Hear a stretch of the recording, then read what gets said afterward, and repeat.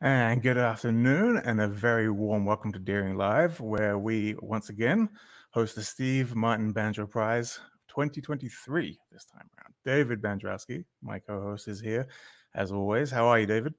I'm great. It's great to be here and great to be able to host this once again. It's an honor. It really is, and it's so much fun. It's a pretty big, much more involved show than we normally do, and so it's a lot of fun getting everything ready and pulling all the strings and it's Alison's really good at not telling us who the winners are until she absolutely has to tell us. Exactly. And so it's the suspense is always fun and excellent. So, but thank you to everyone for joining us. Whether you're joining us live now, there's a lot of you tuned in. Thank you very much. Or whether you're going to be watching this after it's aired this afternoon and beyond, thank you for tuning in. I hope you enjoy the show.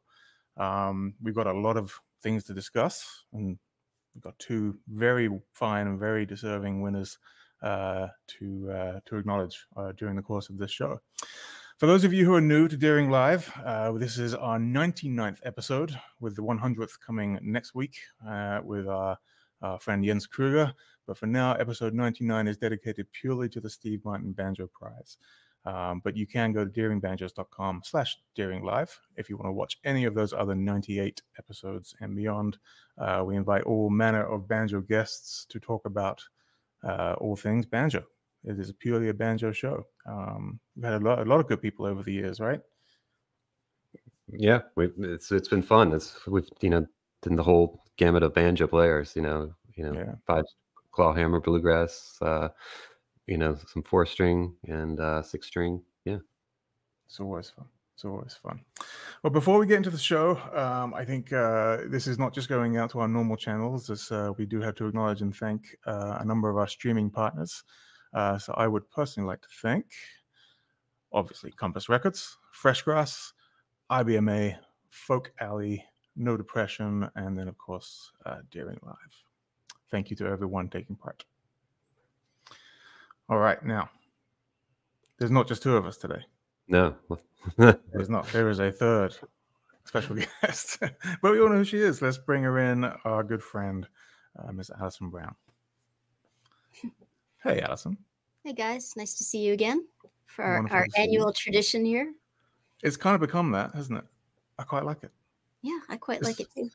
It's a little later in the year than it has been, but I think I quite like it. It's a very nice way to wrap up what's been a pretty intense year this year. But I think it's going to be a good show. How are things with you? Can you remind the viewers at home what the Steve Martin Banjo Prize is all about? Give us a very brief history lesson on that one.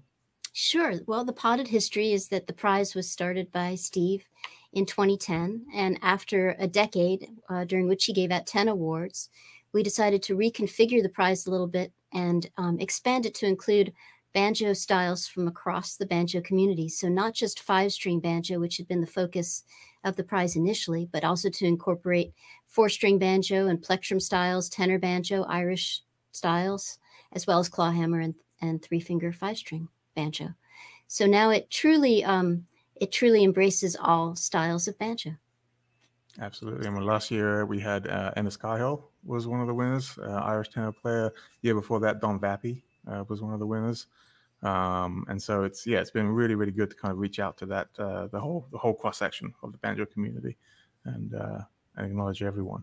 Yeah. How are you though? I'm doing great. I mean, I'm always excited for the unveiling of the Steve Martin Banjo Prize winners. And for me as a banjo player, I think it's really exciting to see how much musical kinship we share as a 5-string banjo player myself with, for example, a 4-string banjo player like our first winner is, and realizing that, it's just the tuning of one string and one extra string that I have that she doesn't have. And otherwise we're just, musical cousins, not that far separated. So it's always exciting. Yeah, no, it is.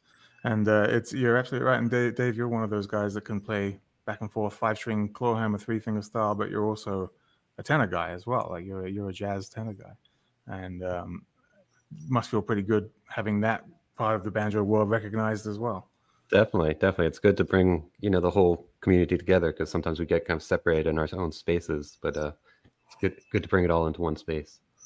Are there times, Alison, when you and let's say our first winner this evening, or anyone from that scene, is there ever a crossover, different events or anything like that, or are they very, very separate for the most part? There isn't as much as I think there should be.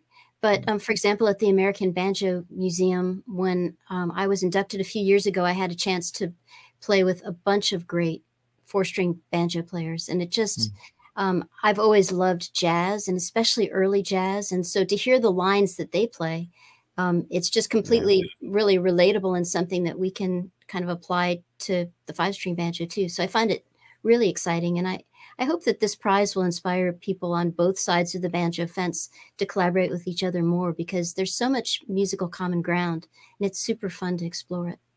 Yeah, absolutely. I agree with you. Very good. Well, we're already a few minutes in here, so it's probably about time to find out who our winners are. Only one man that can really do that job, and that is Mr. Steve Martin himself. Let's hear what he has to say.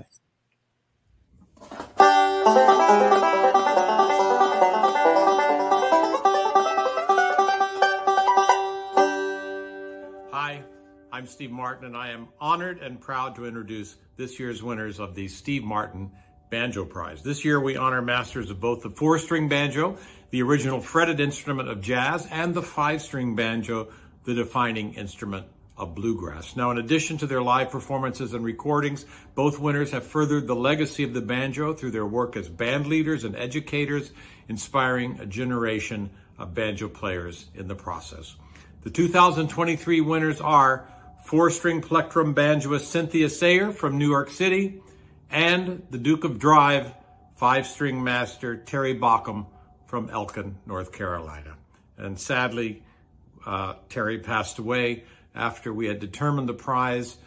He was told of his win before he passed away, and we heard that he was extremely pleased. So Terry, we'll miss you, and you are a great, great contributor to the 5-string banjo. So thank you very much. And thanks for everything all of you do for the banjo.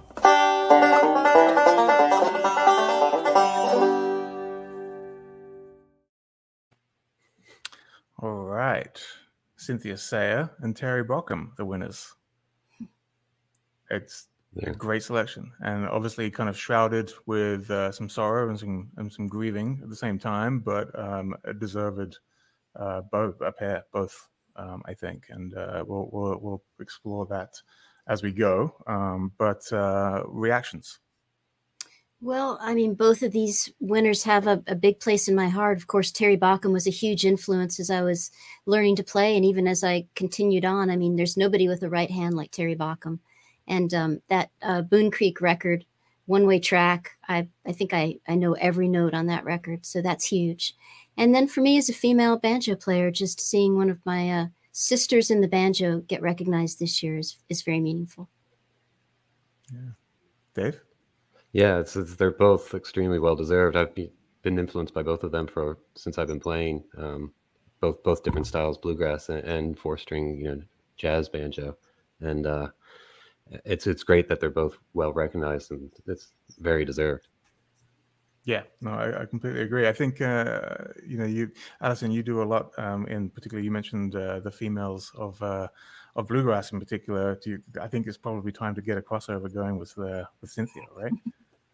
I hope so. I look forward to it. That would be fun. Let's make that happen. I think get her into the fold there. So I think let's meet her. We'll kick off with a little video here, and then we'll bring in Cynthia for a bit of a chat. What do you think? Let's do it. All right.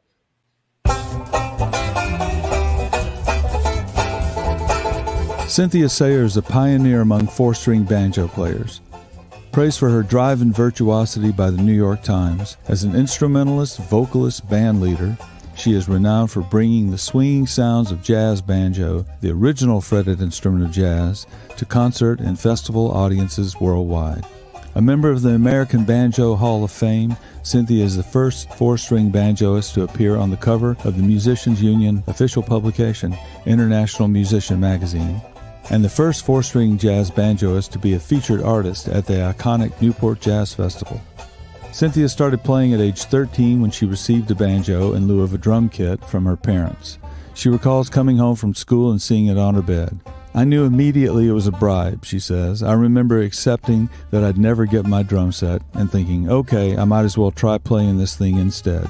She lists historic jazz banjoist Elmer Snowden's album Harlem Banjo as an early pivotal influence, describing the album as an epiphany in the way it showcased the four-string banjo's powerful rhythmic drive and dynamic articulation as ideal for jazz.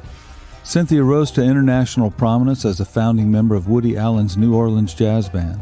She has gone on to play with a long list of legendary musicians, including Wynton Marsalis, Bucky Pizzarelli, Les Paul, and Marvin Hamlish. She has performed at the White House and Lincoln Center and has done educational programs for both Lincoln Center and Jazz at Lincoln Center.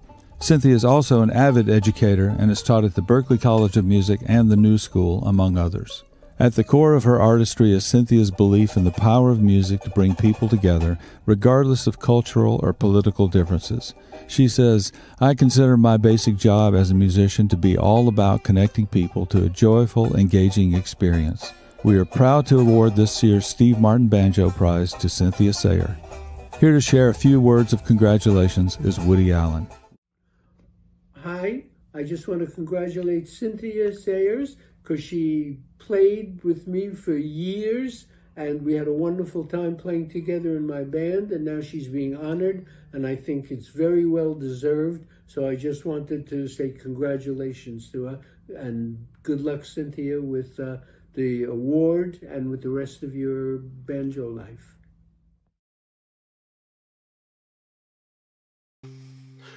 Hey, Cynthia, congratulations. Oh, that was a nice surprise. Hi, thank you very much. Well, it's so well deserved. You know, I've been a fan of yours since I've been playing the four-string banjo, and so it's really well deserved, and good to see somebody from the four-string world, you know, winning the award. Well, thank you. Would you like to play a tune for us to kind of kick this off? Oh, right off the bat, sure. Well, let's see. Here's a tune that probably every concert we sound check to. I know why I've waited, know why I've been blue, prayed each night for someone who's exactly like you. Why should we spend money on a show or two? No one does those love scenes exactly like you. You make me feel so grand, I want to give the world to you. You make me understand each foolish little scheme I'm scheming and dreaming.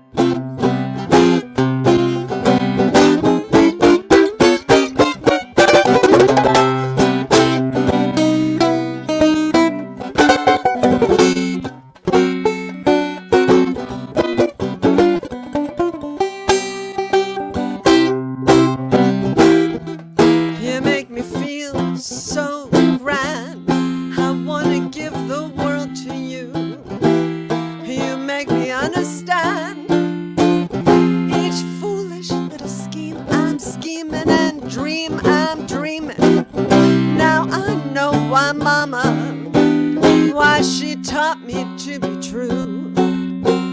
She meant me for someone who's exactly like you. Just exactly like you. Yeah, sounds great. Thanks. So, how'd you first get interested in the banjo, and what drew you to the plectrum banjo? Well, I actually wasn't interested in the banjo at all. I wanted to get a drum set. As a kid, I played a number of different instruments. My main instrument was piano, actually. And, you know, I had a guitar, and at the school talent show, I saw our school dance band, you know, playing, and I thought, wow, that looks really great. And I took some drum lessons, you know, through the school music program. We actually had wonderful school music programs in those days. And I wanted a drum set, and my parents flatly refused. I have 3 other siblings who all played instruments, and that was the straw that broke the camel's back, I guess. And we argued about it for a while. And one day I came home from school, and there was this banjo on my bed, and I knew it was a bribe as soon as I saw it, and that I'd never get my drums. And I was like, okay.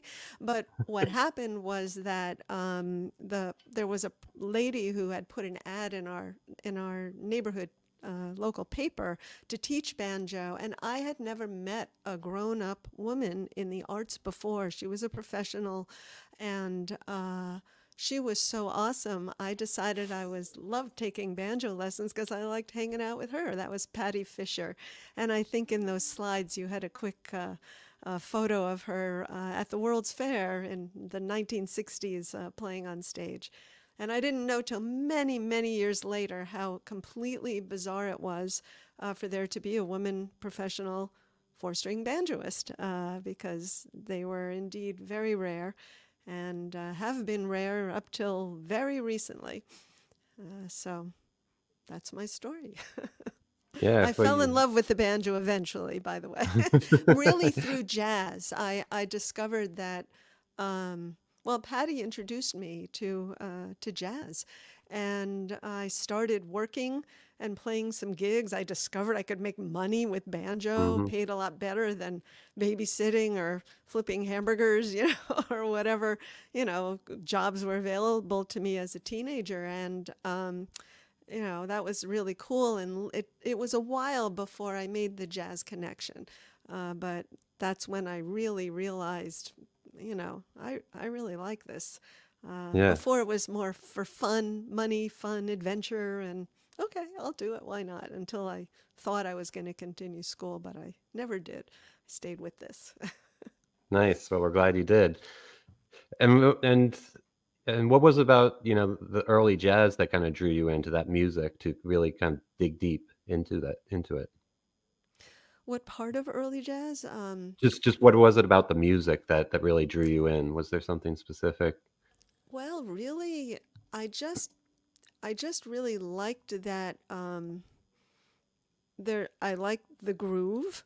I Yeah. liked the kind of there's a rawness and an honesty and a bottom line swing about it that I liked. There's something just, I don't know, I found it earthy and freeing and exciting all at the same time.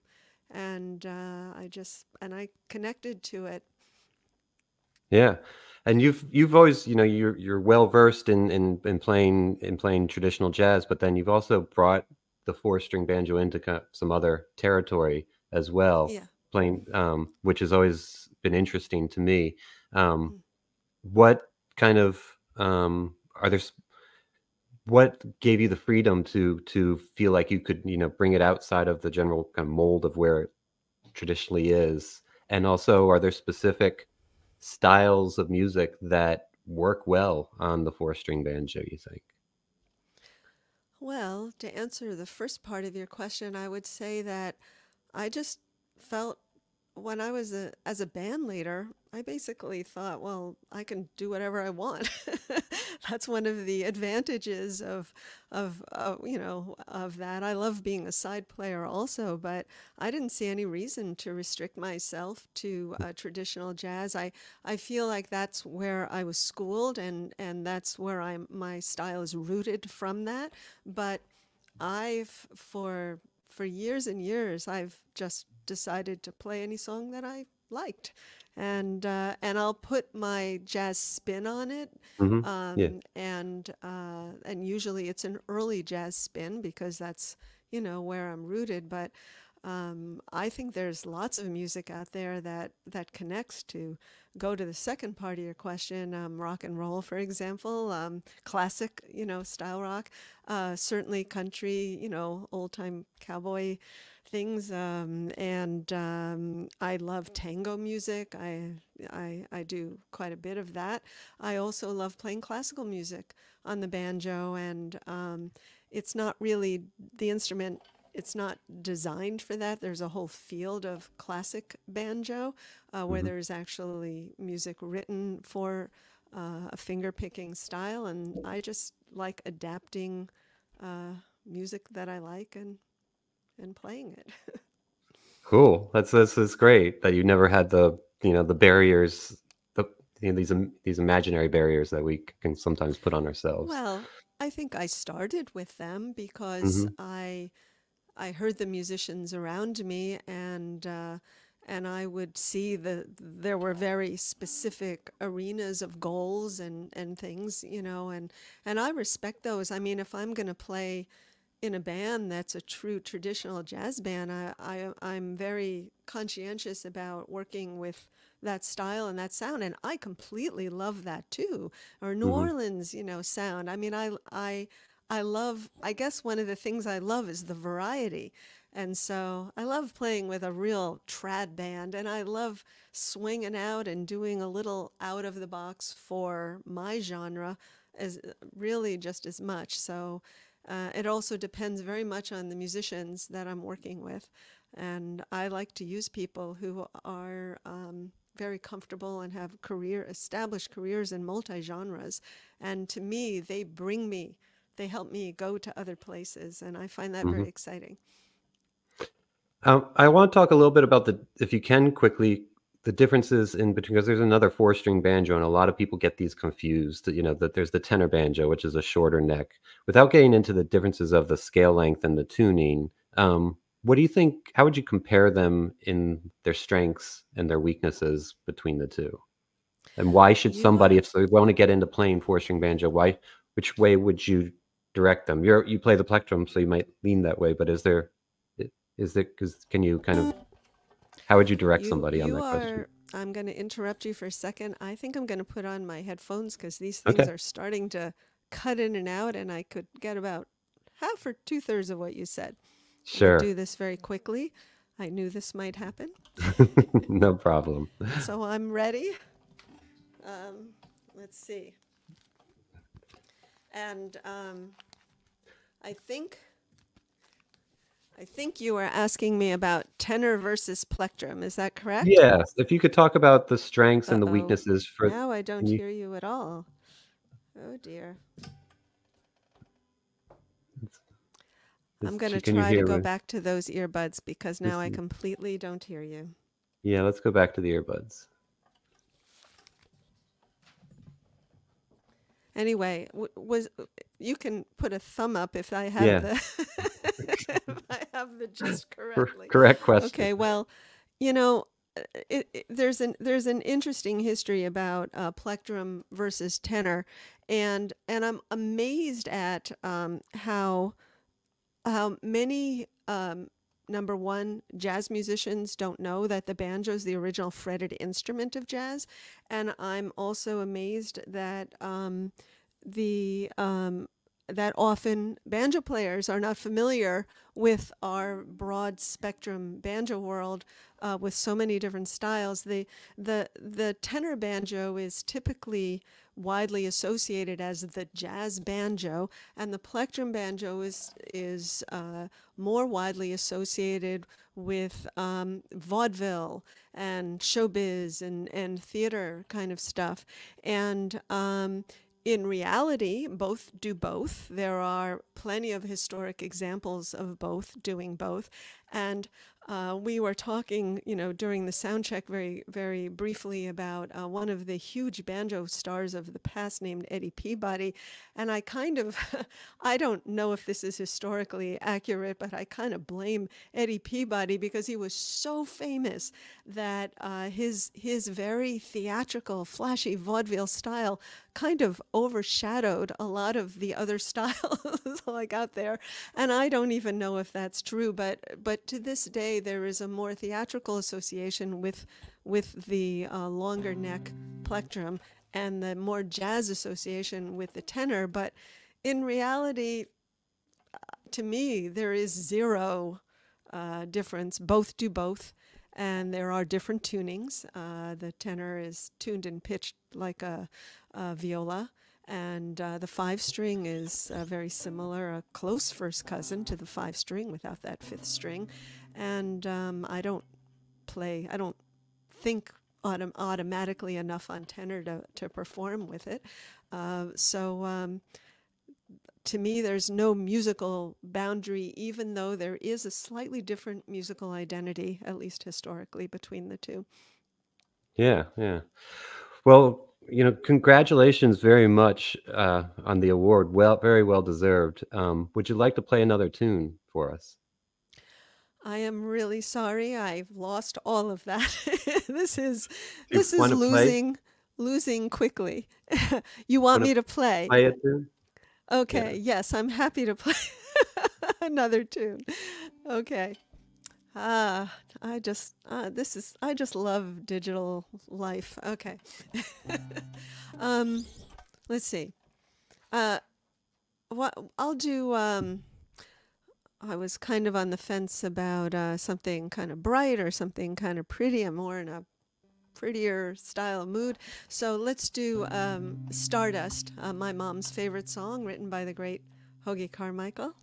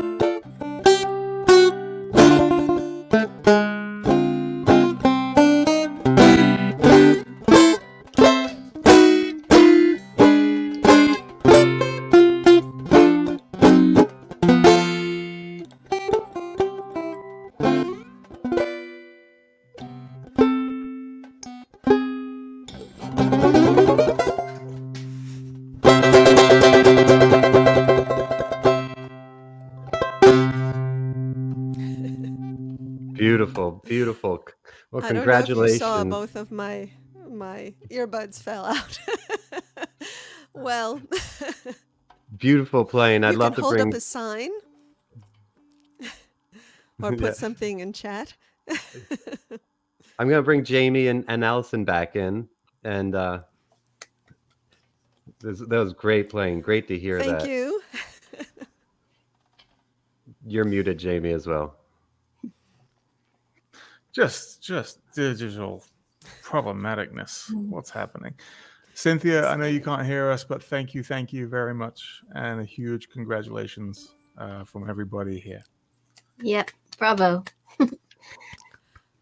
Thank you. I see your hand motions, and thank you very much. I assume you can hear me, and I just want to say I'm honored, thrilled, every word under the sun. I'm so appreciative of this honor. I take it very seriously. It's wonderful, it's exciting, and I thank you from the bottom of my heart. And I'll do my best to keep getting the 4-string banjo out there, and I appreciate your acknowledgement. So thank you so very much. That was awesome. Cynthia, that was fantastic. I love those chord melodies too. That's just so great and so relatable, really. Yeah, absolutely. They're amazing. They're amazing. She was such a good spot. I mean, she coped very well with the technical difficulties there as well. But all kinds of stuff happening now. I've got fire alarms in the background. It's fantastic. Oh, is that what's going on? I was wondering about that. Yeah, I'll deal with that in just a second. All right. So Dave ducked out for a minute, but so Cynthia Sayer is the winner number 1. Winner number 2, Alison Brown. Yes. Is a friend of all of ours, so Terry Bockham. And I think let's just jump straight into the video from here, because that I think says everything best.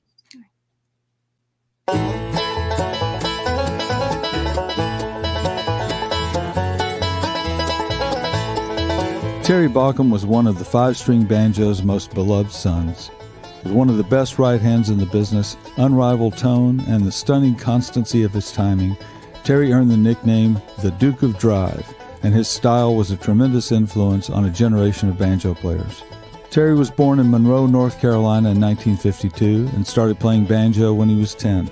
He grew up surrounded by music. Terry's grandfather was a clawhammer banjo player, and his father was a devout fan of Bill Monroe. Like so many others, he was first captivated by the banjo when he heard Earl Scruggs on the Beverly Hillbillies. "When I heard that banjo," he said, "it really hit me, and I have not been the same since."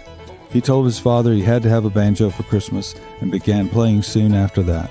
While Terry was a devout student of Earl Scruggs and J.D. Crowe, he developed a very personal, traditionally rooted style with a unique sonic signature, the Bockham sound.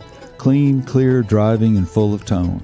Over the past 50 years, he played with some of the most influential musicians in bluegrass and co-founded bands that helped to define the possibilities for bluegrass music.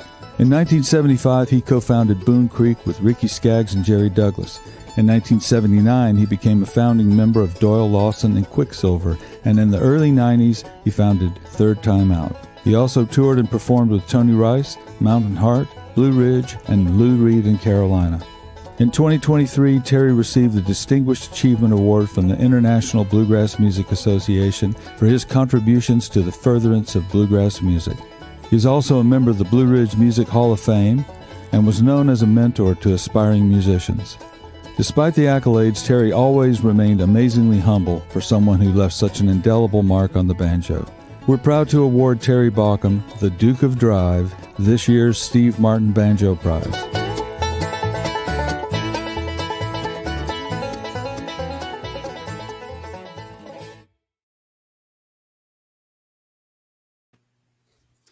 And what a deserved winner. So appropriate. Winner of the Distinguished Music Award earlier this year at IBMA, and was honored there as well.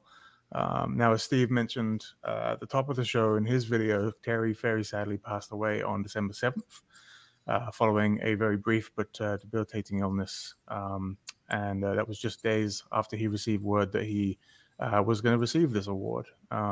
and Steve also mentioned that we understand that he was aware and he acknowledged it, and by all accounts, very happy and grateful, I think, to have received it. And I think we're all very happy that he was able to express that and acknowledge that before his passing as well. Yeah, it's definitely very bittersweet, but his playing touched so many of us in the banjo community. And I really think the shape of what it means to play three-finger bluegrass style banjo would be really different if it hadn't been for all the great playing that Terry did and all the great, inspiration he gave to all of us. So it's very bittersweet, but it's comforting to know that he was able to take that little bit of love from all of us with him. Absolutely. And all of our thoughts and prayers are out with Cindy and the family as well, obviously, at this time. Dave, you knew Terry a little bit. I think he played our banjos for 11, 12 years, something along those lines. Yeah. So we've all had the opportunity to interact with him. What are some of your memories? I mean, just before I knew him, just so influential. I think I first knew about him when he was playing with Doyle Lawson, is when just that his rhythm and time and just tone that you get is just always so influential. And then when I started working with Deering and he started working with us, it was getting to know him, just a great guy. And it's always being at Earl Fest and seeing him is always one of the highlights. Yeah, absolutely. It was the smile for me. I was trying to think of a word that Americans would use for the word cheeky. I would say in England it was a cheeky smile. Like there was always like a slight hint of mischievousness, not malicious, but just fun, playful smile. And he had that kind of that thing going all the time, and that always made me smile whenever I saw him. It was always great, and the fact that they would always come up and make a point of hanging with us at events, and it was never business related. Right. It was genuinely because they wanted to come say hi and just how's the family. It was rarely, if ever, actually about the business side of things, which was always refreshing. It was just a relationship, and that was always great. Yeah.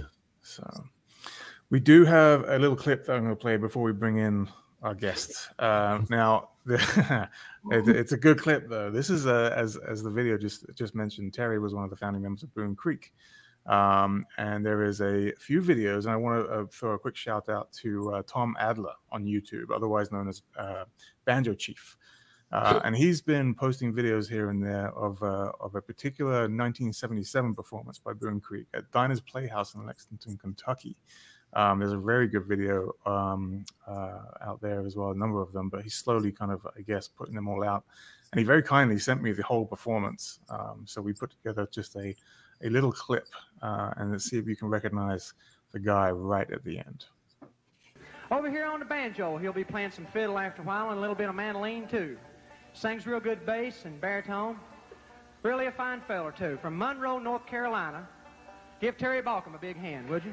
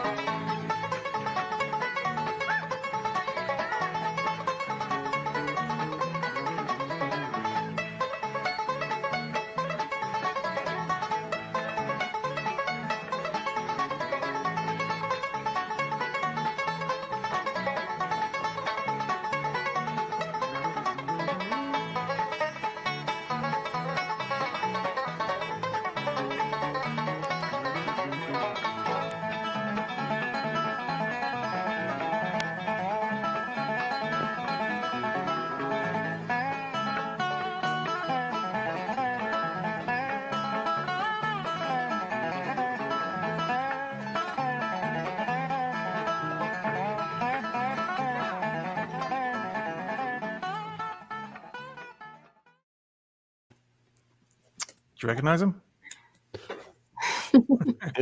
Yeah.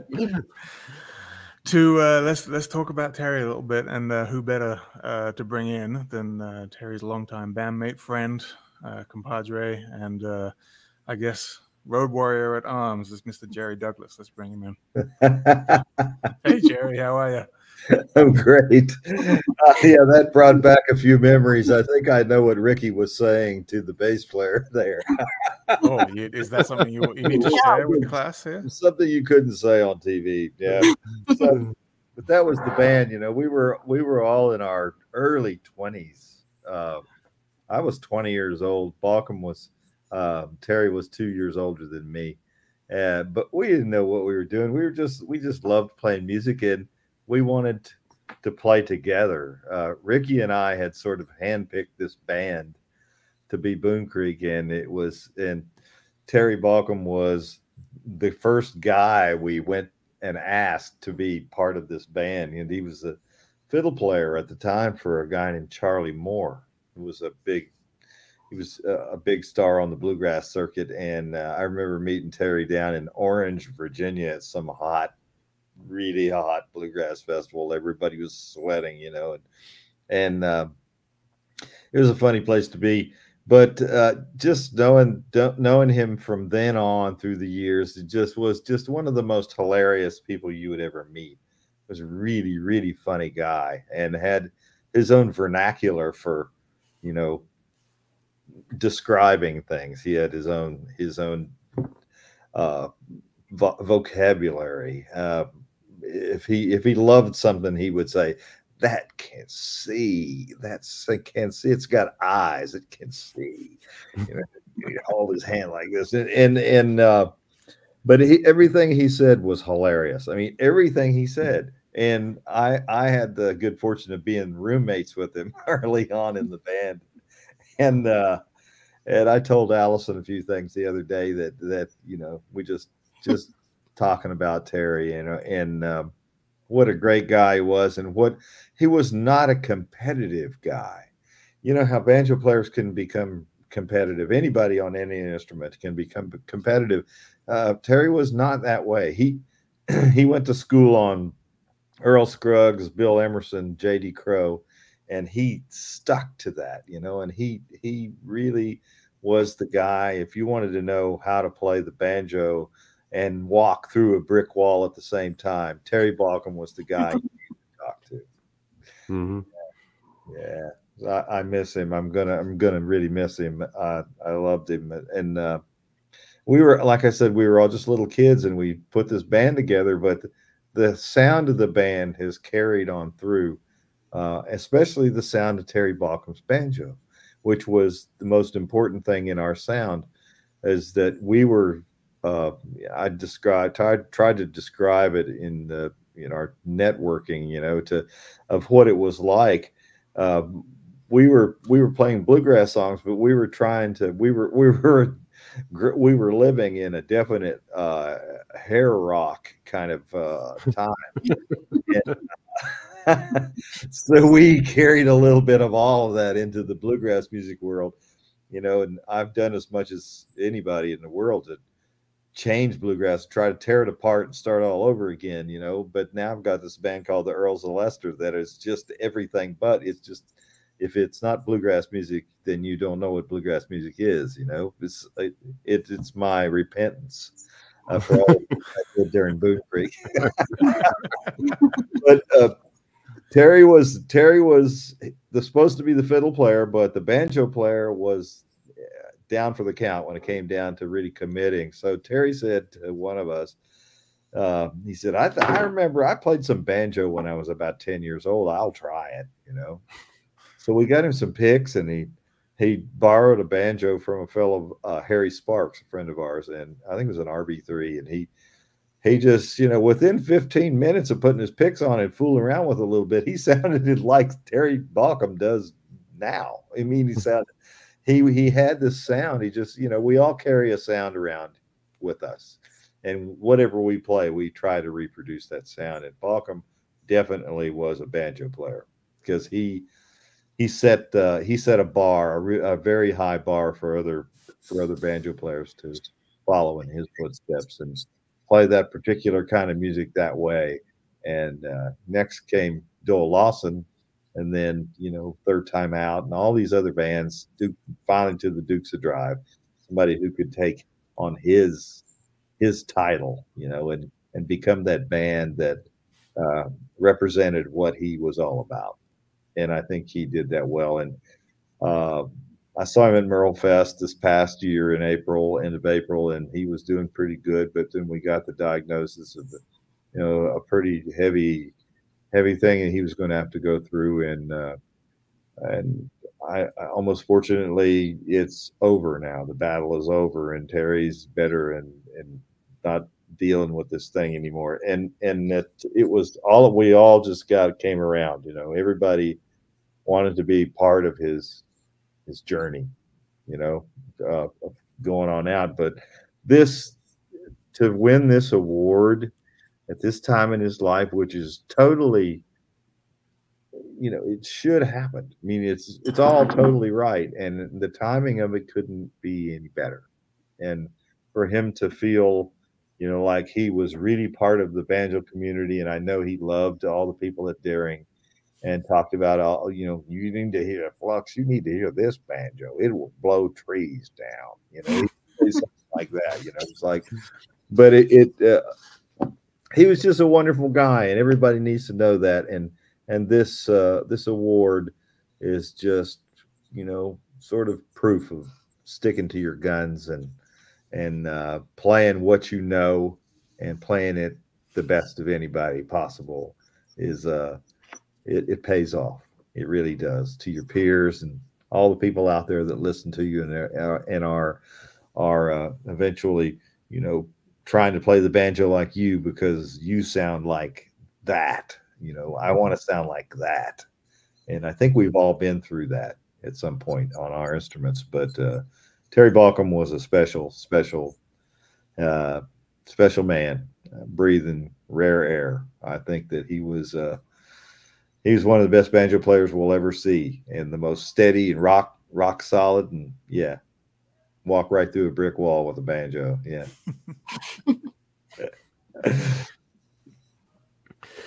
So his nickname's the Duke of Drive. What's it like playing with somebody that has that sort of sense of rhythm, and what's that drive mean, in bluegrass? It's relentless, and you need that. You need that in a bluegrass band. If you're really going to be like a hard pounding, kind of like play, when you play Bugle Call Rag, or you play one of those tunes, one of those old Earl tunes, you really have to commit. You have to commit your body and soul to what you're about to do. And Balcom was ready, and he had one thought of just delivering that. Delivering that sound to everybody, and through his own conduit, through his head, through his hands to the banjo. And it was always just, I never heard the guy make a mistake. And it was just, it drove the rest of us crazy, because we're messing up all over the place. But Balcom's like, we'll just follow him, wherever he goes, go there, and we'll be okay. Did you find that even though you're playing a banjo, did he kind of drive you to be a better musician in certain respects just because of that? Oh, totally.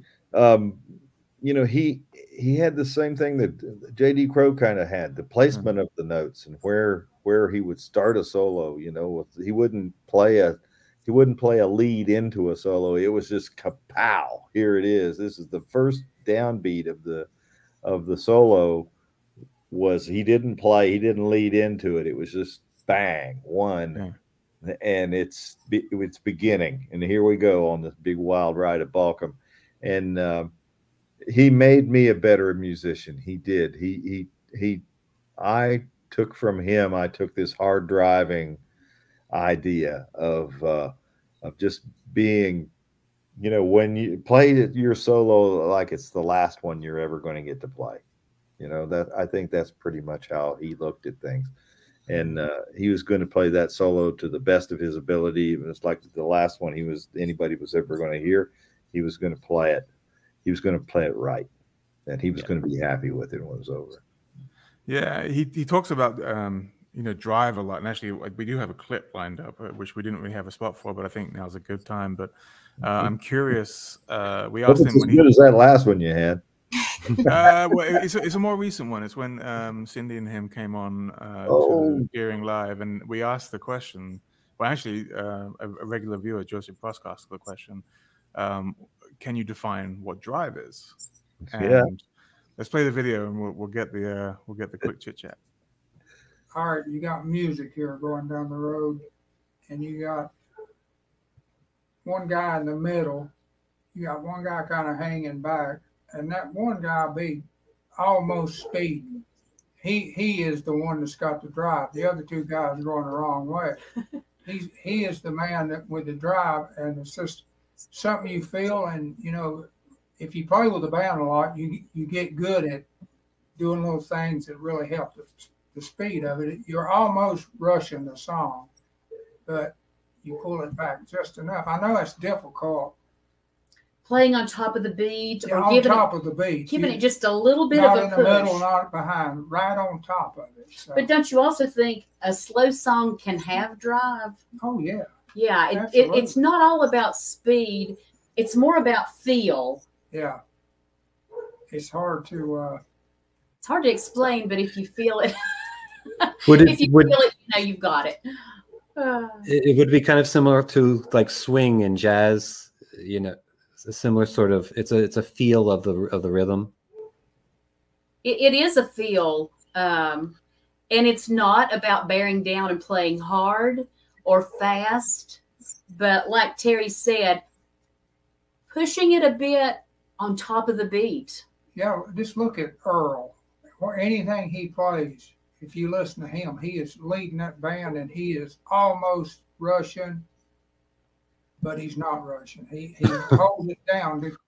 He don't go past this. He don't get a ticket for speed, man. That's that kind of thing.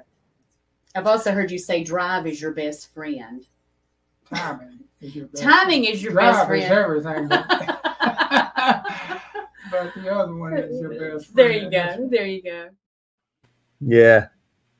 Right.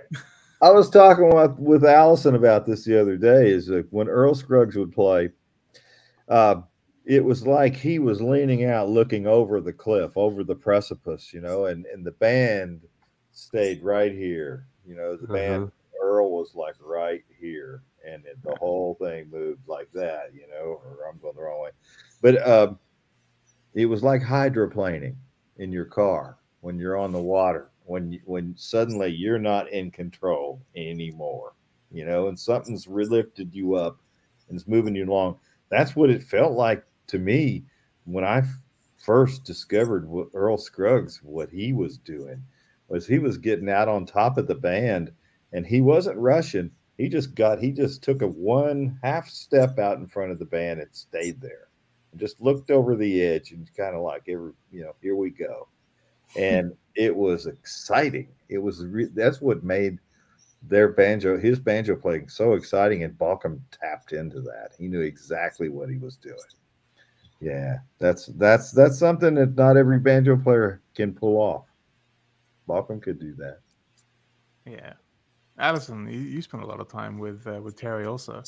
Well, not as much in person as just like consuming recordings. And when I was about 15 or 16, Stuart Duncan and I got a copy of a bootleg of a show you guys did in Cement, Oklahoma, Boone Creek. And we wore the coating off the tape. We listened to that. But just what you're talking about. And too, like, I associate Terry's playing with a lot of those bluesy licks that are just so good. Like there was a kind of a bluesy banjo thing that was happening in the 70s that was not a good thing. but in Terry's hands later on, a lot of those licks are just so perfect when Terry plays them. And I think it's a combination of those blue notes plus that really such centered time that makes it so tasteful. And there's no doubt that it's tasteful and appropriate to do. And it bends your ear just a little bit, but it's so in the pocket. It's just really remarkable. He grew up in a part of North Carolina where banjo players are everywhere. And so I imagine he heard a lot of good banjo players as he was growing up, but he was thinking about being a fiddle player, after he'd played the banjo for a while. He was thinking more about being a fiddle player, but he carried it with him. He still had it inside him. He still had the drive. It was his secret weapon. Mm-hmm. And he knew how to, pull the band up out of the ditch, if he felt you just lag in the least, he poured on the coal just a little bit more, just to pull you along and set things back in the groove. And he was the groove. You followed him. Yeah. The bass player followed him. Do you think there's any connection between the fact that he and Earl were both from North Carolina? Like you're coming to it from Ohio, and as somebody who grew up playing bluegrass in California, the groove is completely different on the West Coast. There's something in the water there. There's something in the water, all those great banjo players coming from Mark Pruitt, and Balcom and Snuffy Jenkins, it goes on back. I mean, if banjo was just the way of life, banjo was something you needed a banjo or your band wasn't complete. And they all played on the front porch, and then they took it to the auditoriums and played it. But yeah, Balcom, I think there's something in the water, and there's just a hereditary line, a thread in there somewhere of that part of North Carolina, Western North Carolina, just pumped out the great banjo players. Terry Balcom was certainly one of them. Absolutely. Yeah. Did he play? I'm trying to remember because I got that entire performance, that 1 hour performance of the Boone Creek show, and I need to go back and check. But in memory serves, he plays fiddle that night, and maybe I'm incorrect on that. But did he continue to play fiddle live, or did kind of banjo just take the lead, as it were, from that point? He did continue to play fiddle. I mean, we did things where at one point Vince Gill was in the band too. Whoa. And so Ricky being a fiddle player and Terry being a fiddle player and Vince wanting to be a fiddle player, he got to be the sandwich. He had the pros on the outside of him, keep him in line. But we'd have 3-part fiddles, on Bob Wills tunes or whatever. There's one, I think it's Dark as the Night, maybe on there. It was a song that we played a lot, and it had double fiddles on it. Nice. So that may be one that he played on that wasn't so banjoistic. Sure. We could let him escape to the fiddle for that one. Yeah, that's awesome. Do you remember much about that show? I do. I remember just doing the show, and I just remember Ricky and I running out like 2 hours before the show to buy clothes to wear on it, because we were a young band. We didn't have clothes like that. We had to go out to buy brand new clothes. We want to look good on TV. So, you're all looking pretty sharp. My pants were about a foot too long, and my pants, and we were all like trying to, our shirts were itching, so it was I just Balcom, but you could tell from the introduction when he just they introduced him, he looks at the camera for a second, and it's like, well, and that's what struck me as well. I think that kind of guy. Yeah, he didn't. I don't want to say he didn't like the limelight by any means, because he made a career out of it, but his general kind of disposition when they kind of introduced him, when Ricky introduces him, he's not like, look at me. Like, he was way very too cool for that. Just let me play my banjo and leave me alone. And whatever he did, Wes Golding would do the same thing. It was like they were twins. I mean, it was amazing. They started to sound the same, and Vince Gill lived in their apartment too. We all lived in an apartment complex in Lexington, the whole band in this one apartment complex. Larkin Terrace string company, those Larkin Terrace singers. There were all kinds of things that we put on the backs of our records.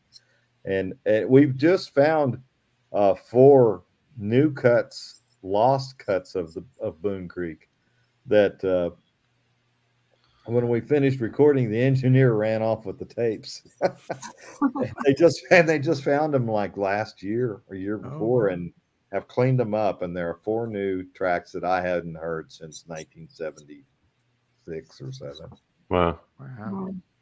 But we were actually in the running with RSO Records when they first started, and Spencer Davis came to Lexington, Kentucky to see us, thinking we were like an alternative rock band, but we were playing on the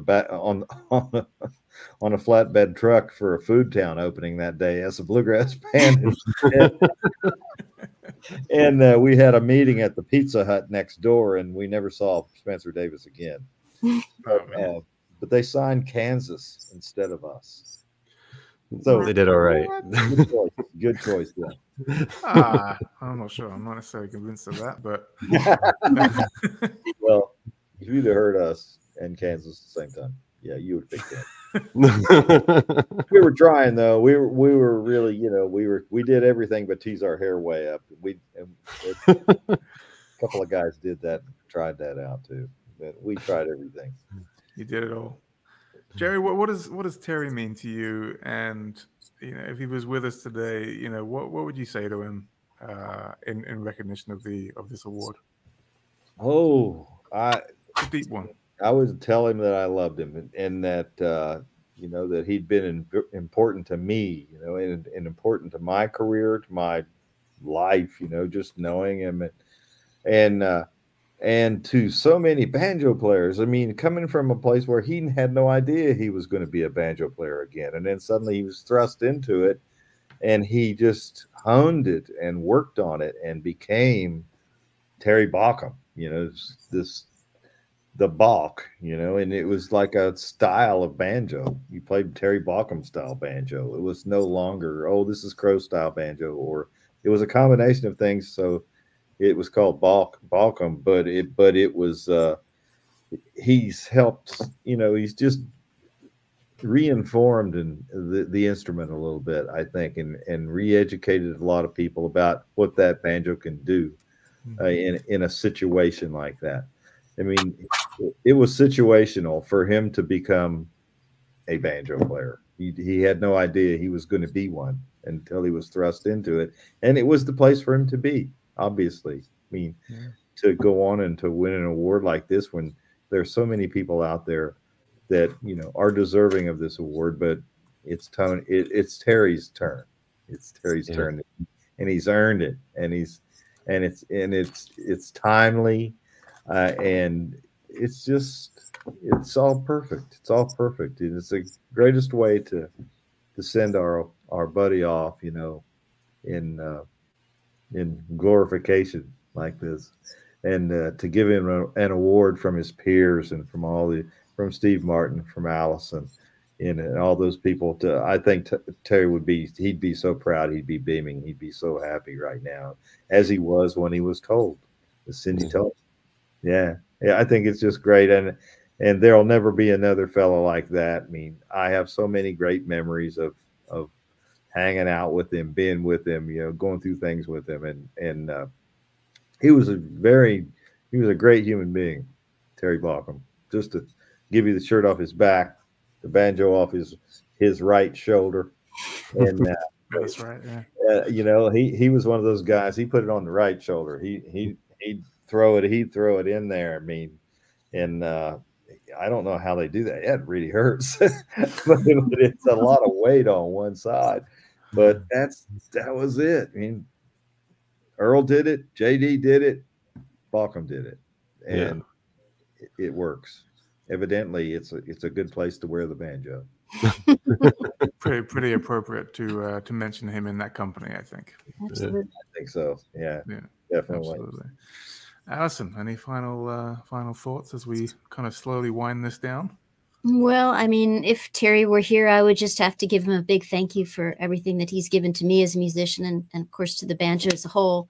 And, the way he took kind of the traditional roots of three-finger style and applied it to music that was more contemporary and bluegrass, that attracted me when I was a teenager and continued to. It spoke to me in a different way than old Lester Flatt, Earl Scruggs, and the Foggy Mountain Boys. I mean, when Terry played, it had a modern drive to it and a modern sensibility to it that made it really resonate. And I think that that's a lot of the power. It's fascinating too to be really a traditionalist in your approach, but yet have a modern aesthetic at the same time.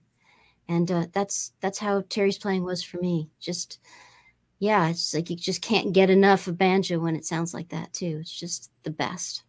Yeah. Yeah.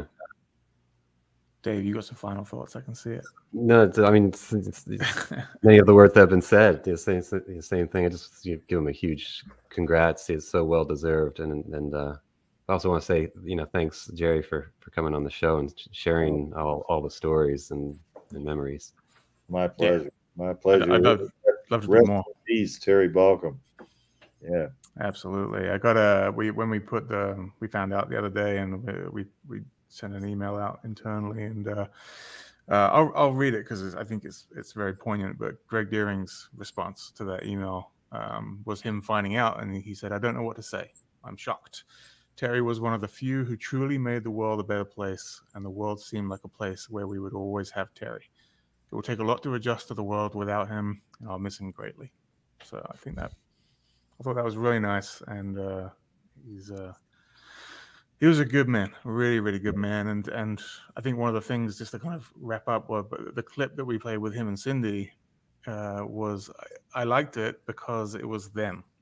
It was Cindy and Terry together, and the rapport that they had as kind of, obviously husband and wife, but also kind of the business element, and they just had this connection, and they just would laugh. Yeah, and that was very apparent, even for somebody like me who didn't really know them nowhere near as well as someone like both of you guys or all you guys. So it was obvious.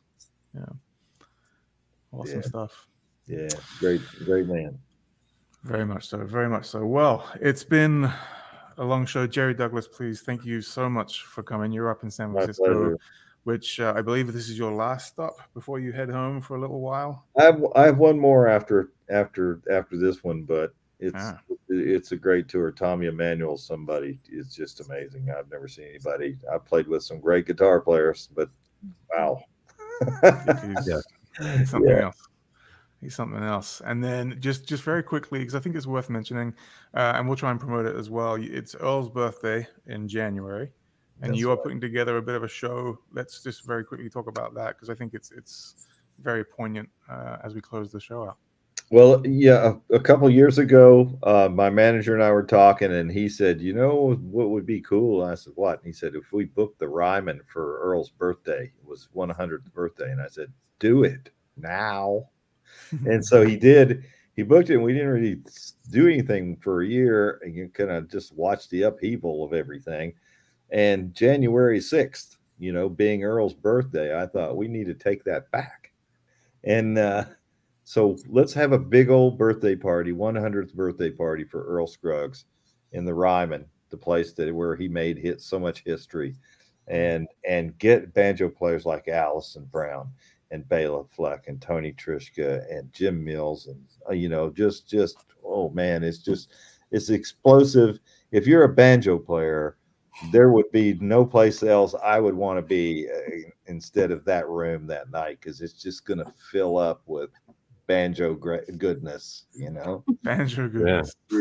It's going to be great. It's well represented by everybody, and we're going to go through the whole gamut of his whole career, from his brother Horace and he. They used to do this thing where they would start playing on the porch when they thought they were good enough to do this. They start playing on the porch, and then they'd walk in opposite directions around and meet in the back of the house and see if they were still playing in time with each other. That's brilliant. So I don't know if it worked or not, but it's just a big celebration. It's all about Earl Scruggs to me. And I just kind of happened to be put in this position. So I started calling people, and Alison was one of the first people I called. Alison will be there too. I can't wait. Thank you for asking me, Jerry. It's going to be epic. Truly. I think so too. I think it's going to be great. And we're almost sold out. So people close in on it while you can, because all the money is going to go towards the Earl Scruggs Foundation up there in North Carolina. Wonderful. And I believe in paying all these things forward, and I think everybody that's there that night will agree with me on them, you know, and continuing Earl Scruggs' legacy, and in that Terry Baucom's legacy as well. Right. We should start planning now for Terry's 100th, right? Just get that build up. Yeah, we got 30 years to plan this thing. We got it. We got this. It's gonna be fine. Awesome, Jerry. Thank you so much for joining us tonight, and good luck with the rest of the tour and with the show. And we'll plug it as much as we can. All right. All right. Well, that was one of the history books. That was great. That was great.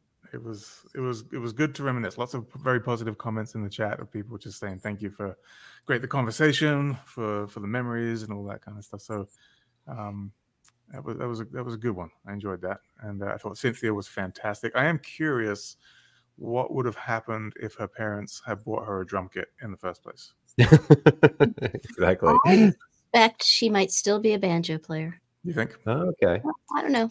I mean, a drum is just a banjo without a neck. So she would have been half the way there anyway. This is true.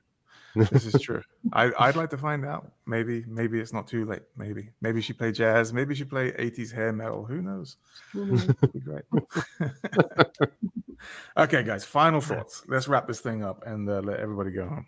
Well, yeah, this was fun. This is great. You know, Cynthia, she's such a good player, and so well deserved. She's done so much for the 4-string banjo community, and then as we, you know, Terry's just you know, the timing, it's very so you know, perfect that it came out and he had a chance to know about it.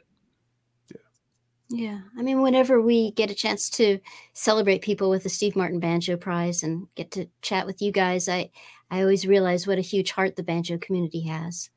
And it's such a privilege to be a part of it. It's such a great instrument. I think it's just so unique in the way it brings people together. And I'm really so glad that the prize is honoring 4-string and 5-string banjo and bluegrass and Irish and plectrum and tenor and all the different flavors of banjo. It's a fantastic community to be a part of. And you guys are great, you know, points on the spear of the banjo community, and really grateful to you guys for your support of the prize and everything you do. Thank you for giving us the opportunity to do it. It's third year, and it's really, really fun. We love doing that. So long may it continue. And thank you for everything that you do, Alison, and all the hard work that you and everybody at Compass have been doing to get everything organized. It's been great. The videos turned out wonderful. I don't think there's a whole lot left to say. If you're watching this after the fact, do feel free, post your favorite Terry Baucom songs, memories, stories, stick them in the comments on whatever platform you're watching, and we'd love to look at that. And who knows, maybe we'll get Jens's thoughts and on the show next week for the 100th episode, and we'll read a few of them out as well. So, sound good? Sounds great. Well, same time next year, guys. I think so. Good. Yeah, I mean, you got to give us a bit more hints, though. You know, you can't just leave us hanging like you do with who the winners are. Well, I'm glad I didn't spoil the surprise. Yeah, you know who's really good at not spoiling the surprise as well is Jamie Deering, because she's on the board. She's right. Voting, and she's very good at just. She won't tell me nothing. So keep you guessing. Yeah, all right. Okay. Farewell, everybody. Thank you, Alison. Thank you, David. And we'll see everyone next week. And thank you so much for joining us. And congratulations to Cynthia Sayer and to Terry Baucom.